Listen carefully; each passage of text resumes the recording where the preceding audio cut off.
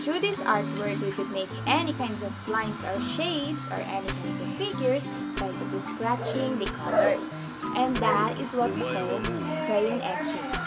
Ang crayon etching kasi ay one of the most common activity na ibinibigay inside the class.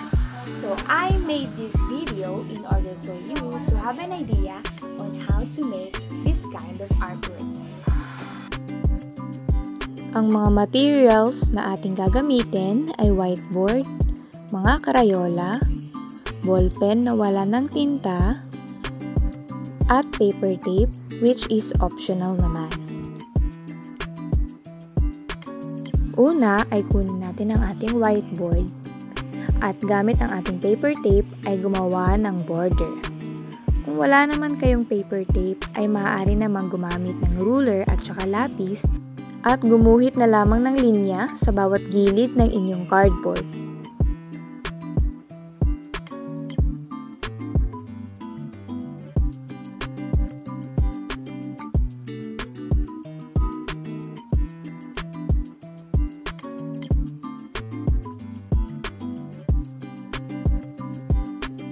Pagkatapos natin gumawa ng border, ay kunin natin ang ating mga Crayola at simulan ng magkulay sa ating whiteboard.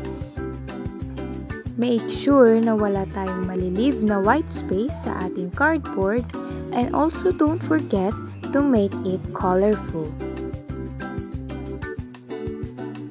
So ayan, ang una kong kulay ay kulay orange. Maaari niyong kulayan ng inyong cardboard in any way or design you want, as long as nag-enjoy kayo sa pagkulay ng inyong whiteboard.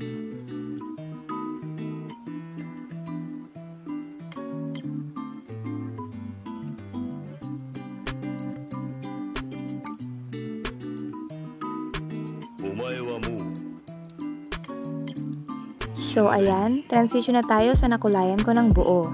And charan! Ayan ang aking cardboard na nakulayan na. So, after nating magkulay sa ating cardboard, ay kunin natin ang ating black crayon and simulan ng ipatong ito sa ibabaw ng nauna nating mga kulay.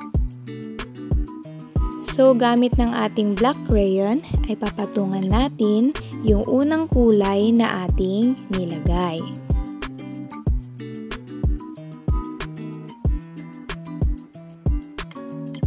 So, tapos ko ng patungan ang unang kulay na aking nilagay, papatungan ko ulit ng kulay black ang aking cardboard para mas matakpan pa ang unang kulay na nilagay ko.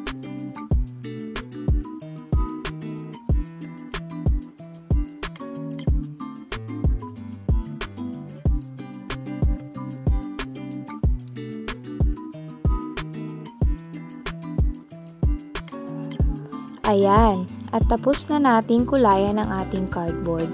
Pagkatapos kulayan ang ating cardboard ay kunin ang ating ballpen na hindi na tumitinta at yun ang gagamitin upang gumuhit ng kahit anong figura sa ating cardboard.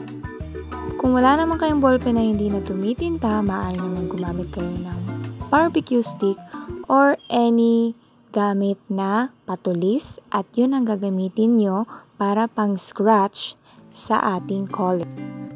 Paalala lamang, lalo na sa mga batang nanonood at gumagaya sa tutorial na ito, ay mag-ingat sa paggamit ng matutulis na bagay. Dahil maaari ninyong masugatan ang inyong sarili. Upang hindi kayo mahirapan ay magpatulong na lamang kayo sa mas nakakatanda. Ayan, sa pag-i-scratch ng ating color ay maaari nyong i-drawing ang kahit na ano na gusto nyong i-drawing sa inyong cardboard.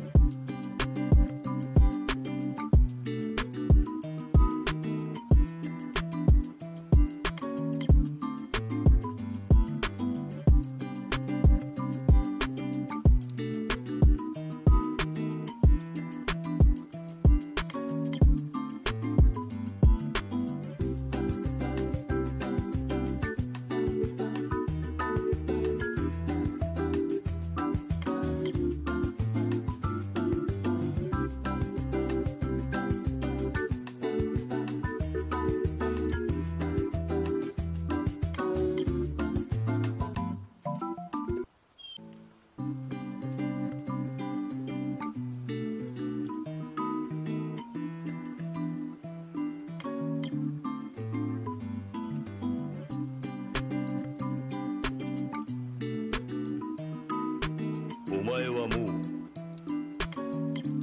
死んでいる。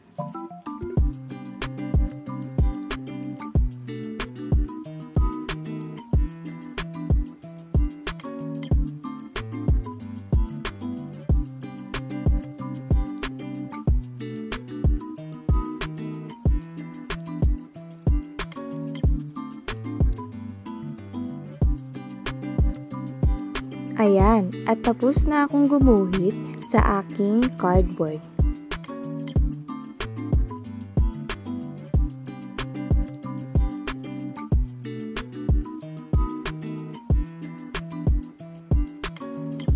Pagkatapos gumuhit sa cardboard ay huwag kalimutang tanggalin ang paper tape na nilagay natin kanina. At kung hindi naman kayo gumamit ng paper tape at lumampas ang inyong pagkulay sa inyong border, ay maaari naman kayong gumamit ng eraser at burahin ang mga lampas na kulay para luminis ang inyong border.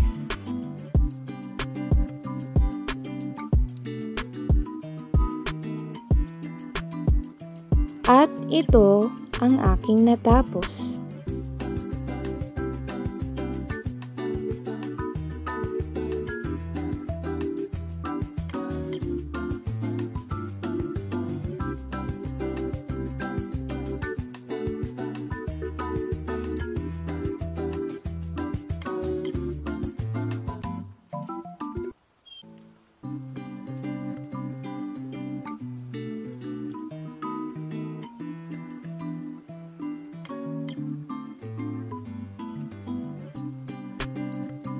Kamusta ang inyong paggawa ng crayon etching? I-share ito sa comment box at huwag na rin kalimutang i-like at i-share ang video na ito.